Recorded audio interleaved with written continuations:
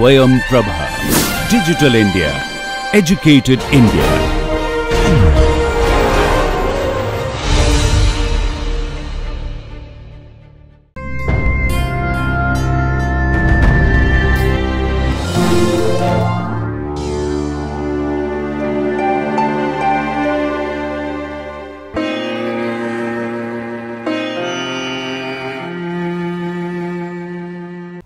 I am Dr. Somshekhar Shetty, Department of Biochemistry. I welcome all of you for this session.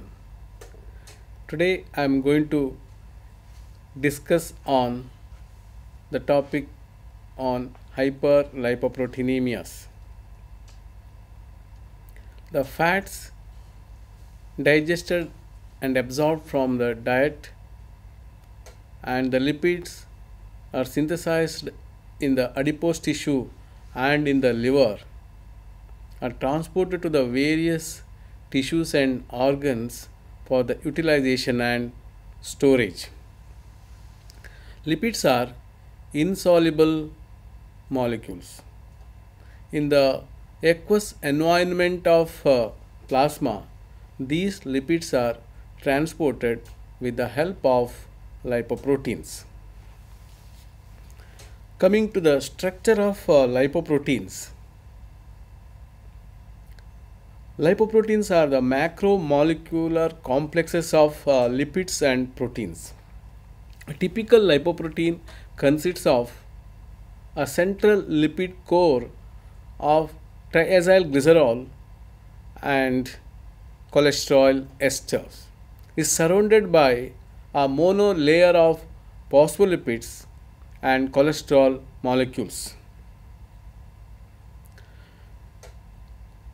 They are arranged in such a way that the polar molecules are faced to the aqueous environment.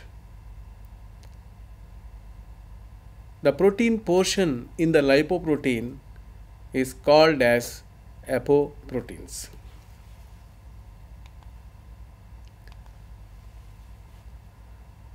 Coming to the classification of lipoproteins, there are four major types of lipoproteins.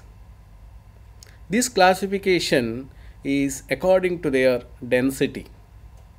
They are chylomicron, very low density lipoprotein, low density lipoprotein, high density lipoproteins.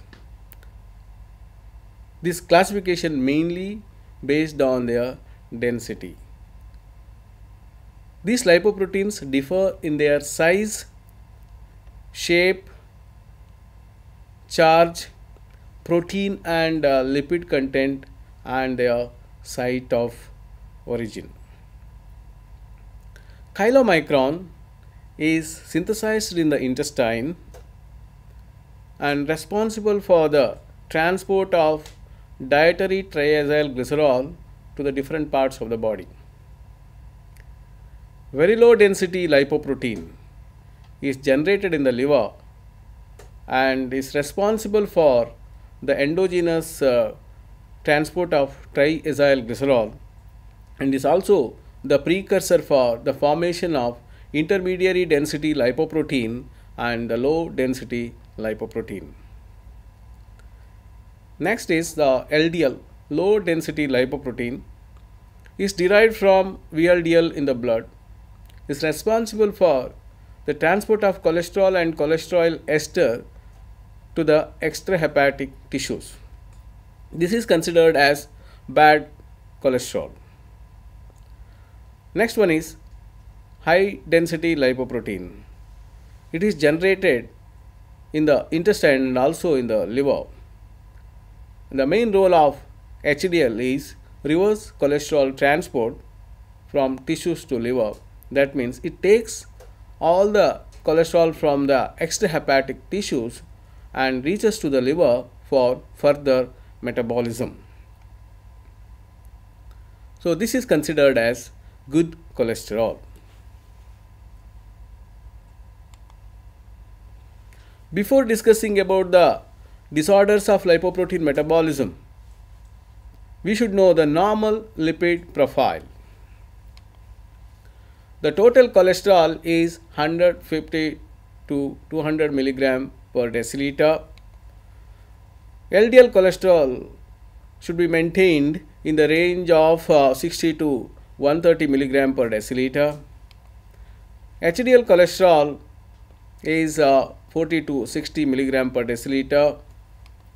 Triglyceride level is 60 to 150 milligram per deciliter, and the total cholesterol and HDL ratio should be less than 5.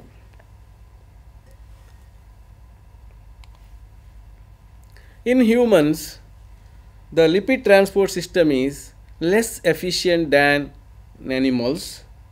As a result of this, accumulation of lipids in tissues, mainly the cholesterol. Abnormality of lipoprotein metabolism is mainly due to the defect in the synthesis or defect in the utilization area is responsible for hyperlipoproteinemias. Now we will move on to the different types of hyperlipoproteinemia.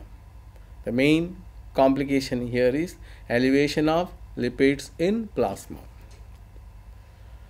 Type 1 or familial lipoprotein lipase deficiency. So what exactly this lipoprotein lipase is? This enzyme is the extracellular enzyme which is responsible for the degradation of chylomicron and very low density lipoprotein in the peripheral tissues. Here in this case, the lipoprotein lipase deficiency, that means the degradation of triacyl glycerol present in the chylomicron and VLDL is not going to happen. So TG accumulation.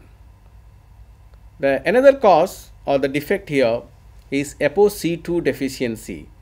ApoC2 is the activator of lipoprotein lipase enzyme. So ApoC2 is not there, so no activation, so inactivation of lipoprotein lipase. What are the clinical findings in this? Mainly slow clearance of chylomicrons and VLDL in the peripheral tissues, in the tissue capillaries. So VLDL chylomicron are increased, low LDL level is seen, hypertriglyceridemia, increased triglyceride level in the plasma, and accumulation of triglyceride underneath the tissues known as eruptive xanthomas. Individuals at high risk of acute pancreatitis in this case, because triacyl glycerol is accumulated in the pancreas, leads to acute pancreatitis. But here in this case, no increased risk of atherosclerosis. Type 2A, familial hypercholesterolemia. In this case, the defect is LDL receptor. So LDL receptors are present on the membranes. So they are responsible for the internalization of the LDL molecule to the cells. So the receptor is defective, so no intake of LDL into the cells, so LDL remains in the circulation. And ApoB100 defect. ApoB100 is the apoprotein present in the LDL. It acts as the ligand in between the LDL molecule and the LDL receptor. ApoB100 defect means no internalization of the LDL molecule into the cells. The clinical findings includes here increased LDL, low density lipoprotein, hypercholesterolemia and atherosclerosis. Tuberous xanthomas, yellow plaque-like structure is accumulated, mainly the accumulation of cholesterol and triacylglycerol over the elbows and knees. Type 2b, familial combined hyperlipidemia. Here in this case, decreased LDL receptor. Number of LDL receptor itself is low. So that means the low intake of LDL into the cells and overproduction of ApoB. ApoB is expressed both in the intestine and also in the liver. Overproduction is another cause for type 2b familial combined hyperlipidemia. The clinical findings includes increased VLDL, increased LDL, increased triglyceride and cholesterol in plasma. Atherosclerosis is the major complications in this particular type. Type 3 is familial dis-beta lipoproteinemia, also known as broad beta disease. Here in this condition, the defect is abnormal ApoE. Decreased clearance of chylomicrons and VLDL remnants. The ApoE receptors present in the liver, so the internalization of the the remnant chylomicron and remnant VLDL is impaired. No internalization of those to the liver, so they are accumulates in the circulation. So that means the clinical findings includes here increased chylomicron remnants, increased VLDL remnants, increase the triacylglycerol and cholesterol, and xanthomas and atherosclerosis the major complications here. Type 4 familial hypertriglyceridemia. The defect here is overproduction of very low density lipoprotein, mainly due to here in this case type 2 diabetes mellitus. There we can see the glucose intolerance and the insulin level is normal or the above normal. So that may lead to the overproduction of VLDL. So the findings includes here increased VLDL, increased triacylglycerol and cholesterol, and associated with the diabetes mainly the type 2. Obesity is another finding here because abdominal obesity is mainly the causative factor for insulin resistance. So chronic alcoholism condition also we can see the type 4 familial hypertriglyceridemia. Type 5 mixed hypertriglyceridemia. So the exact cause is not clear or unknown, may be secondary to alcoholism, obesity, renal failure. The clinical findings include increased VLDL and chylomicrons in the circulation. The next one is Wolman's disease. This is the lysosomal storage disorder of cholesterol because the deficiency here in this case the cholesterol ester hydrolase. Cholesterol ester hydrolase cleaves the cholesterol ester molecule to cholesterol and free fatty acids. So that is not going to happen here. So accumulation of cholesterol ester in the lysosomes and also decreased rate of LDL clearance is the defect here, and clinical findings includes increased LDL, hypercholesterolemia and atherosclerosis. Coming to the other minor causes for hyperlipoproteinemias, hepatic lipase deficiency. Hepatic lipase, the enzyme, is very similar to lipoprotein lipase enzyme. This enzyme deficiency leads to increased triacylglycerol, HDL and VLDL remnants in the circulation.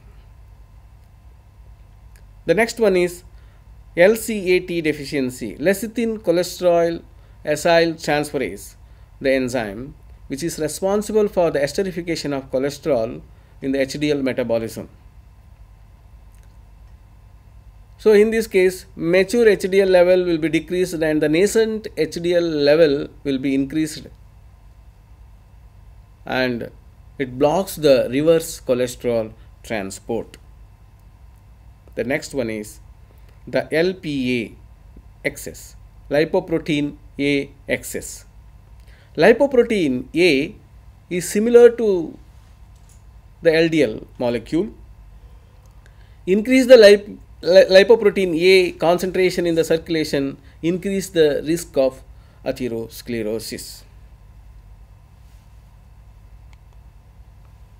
So far we discussed the disorders associated with the lipoprotein metabolism. There are several other conditions are responsible for the increase the lipid level in the circulation or in the plasma. They are known as secondary hyperlipidemias. There are several conditions is responsible for increasing the lipid level in the blood.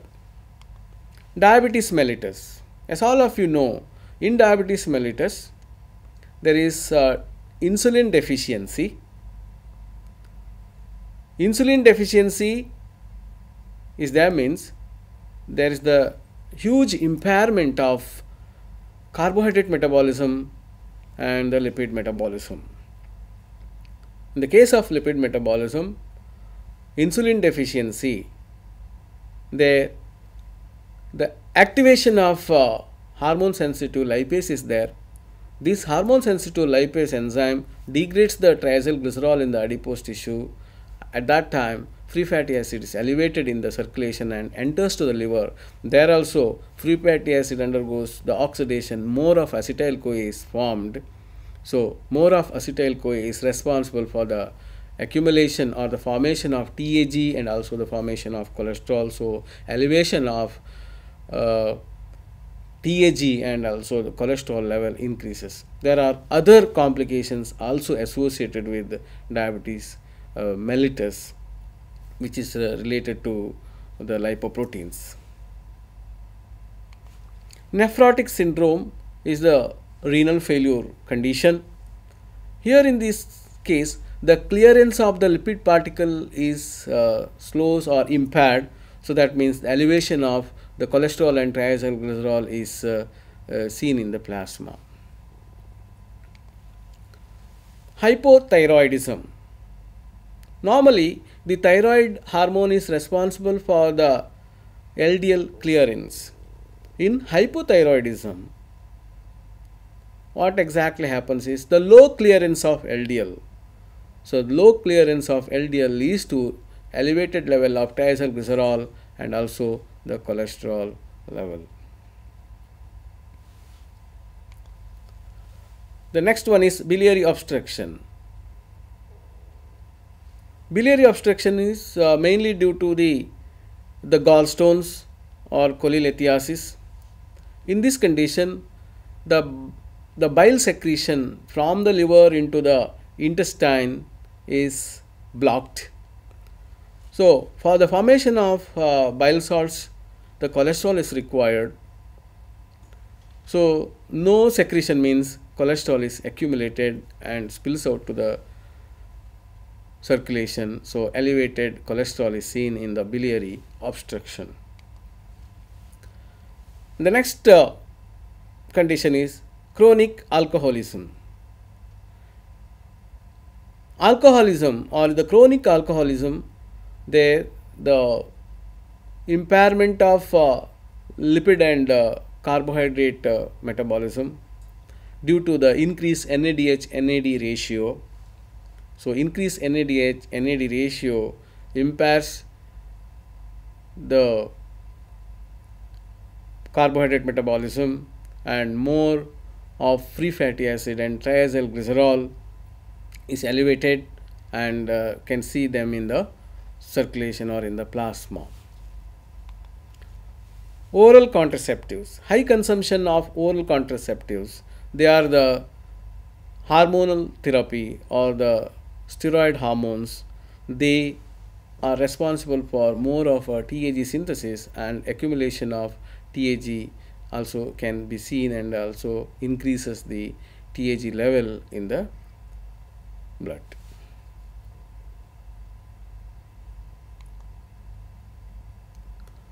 So far, we discussed all the types of hyperlipoproteinemias and also the secondary hyperlipidemias or hyperlipoproteinemias.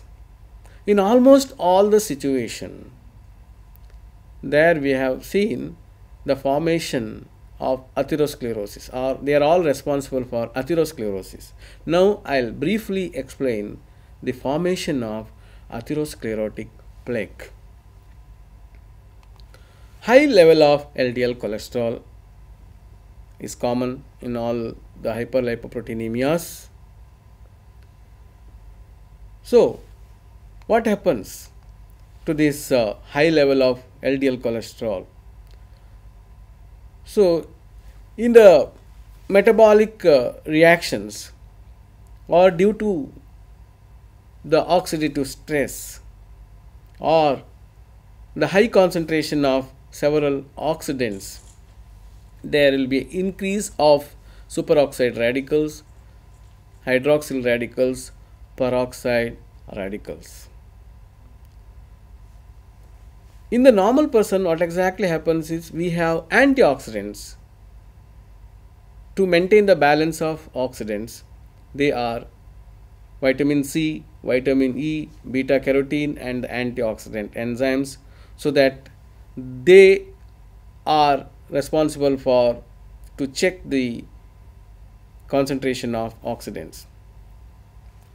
In the case of high concentration of oxidants due to several types of stress and also the chronic in the chronic smokers, so oxidation of LDL cholesterol is more. There, the oxidized LDL concentration or the modified LDL concentration will become more. This oxidized or the modified LDL consumed by the macrophages in subendothelium and forms foam cells. So accumulated foam cells releases growth factors and cytokines, and they are responsible for the proliferation of smooth muscle in blood vessel wall.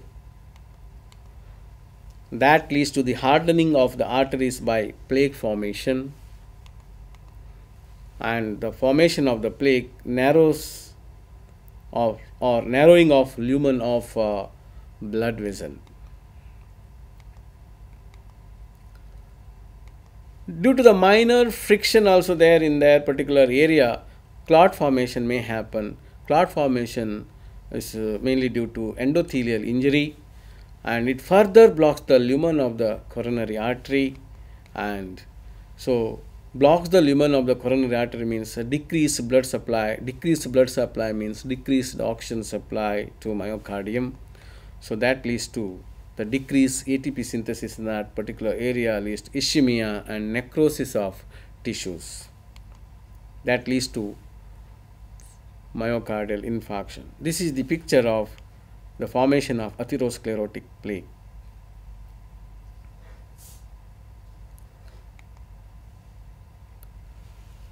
Now we'll move on to how we can manage this hypercholesterolemia. Diet. The patient who suffer from hypercholesterolemia, they should avoid the fatty foods, butter, beef fat, saturated fatty acids, egg yolk, and the red meats. They should avoid these particular things in their diet. They should consume more of monounsaturated fatty acid, polyunsaturated fatty acids. They should consume more of vegetables and also fruits. Lifestyle plays a very important role in the management of hypercholesterolemia. Sedentary lifestyle is bad. Person who suffer from hypercholesterolemia, they should exercise, any type of exercise, can say aerobic exercise. Yoga and meditation is very helpful. Playing any type of games at least for 1 hour in a day, and walking at least for 45 to 1 hour duration helps in the decreasing the blood cholesterol level and other lipid level in the blood. That's mainly due to the insulin sensitivity. So insulin is secreted, which is activates the enzyme lipoprotein lipase enzyme, and the lipoprotein lipase enzyme is responsible for the degradation of triacylglycerol in the circulation, and the products which are formed are glycerol and fatty acid is properly distributed to the various parts of the body. If these two types of management fails, means the physician will prescribe drugs to those patients. Mainly the lipid lowering drugs or the cholesterol lowering drugs are prescribed. Cholesterol lowering drugs includes mevastatin, lovastatin, rosuvastatin. They are inhibits the cholesterol biosynthesis, so decreases the blood cholesterol level. Beta cytosterol is the plant sterol incorporation. It leads to decreases the absorption of cholesterol, so that cholesterol level is maintained. Clofibrate is another drug, and also several drugs are there to brings down the lipid level in the blood. Thank you.